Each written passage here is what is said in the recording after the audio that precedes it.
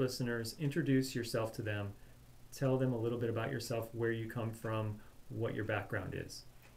I'm coming to WMNF. I've been in the public broadcasting system for the last 30 years.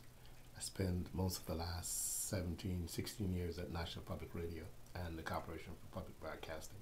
Before that, I spent 10 years in public television. And I am an escapee from commercial television.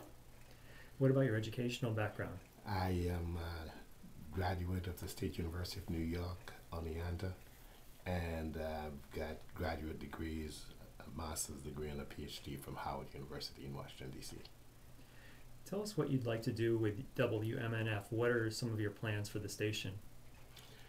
The station is in a good place. It's been heavily involved in the community for a long time, and it is at a place where a lot of you're going to see a lot of commercial stations and a lot of other stations trying to get.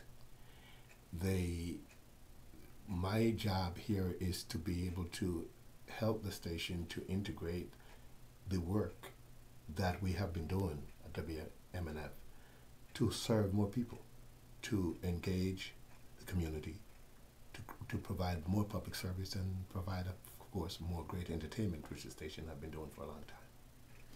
We do concerts, we have music, we have public affairs programming. What parts of that do you think we should be expanding, and what are some new things that maybe we haven't tried before that you'd like to try out? Let's start with the web. Moving, a lot of radio stations have a tendency to build a website that supports our market, the station. Hopefully at WMNF we can build a kind of a community portal, one that focuses not so much on the station but on the community, to give members of the station and non-members, people who have something to say, a place to say it, and to use it as a complement, almost on the same statute as the radio station.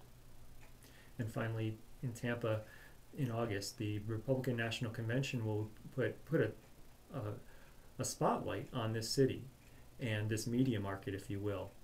How do you think that, what's WMNF's role in the Republican Convention and the surrounding events? Cover the news. That's what we do best. Cover the news. It's going to be a huge news-making event, and I expect WMNF to be there and to be providing coverage, and if we can, provide feeds for other stations that doesn't have the access to be here. Thanks so much for your time. Thanks.